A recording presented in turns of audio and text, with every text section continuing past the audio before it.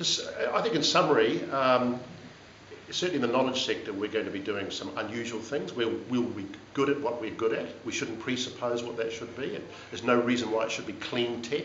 There's no reason why it should be biotech. There's no reason why it should be smart foods.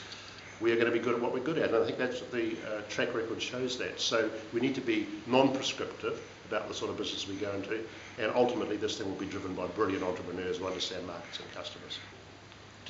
I think in summary, certainly in the knowledge sector, we're going to be doing some unusual things. We'll be good at what we're good at. We shouldn't presuppose what that should be.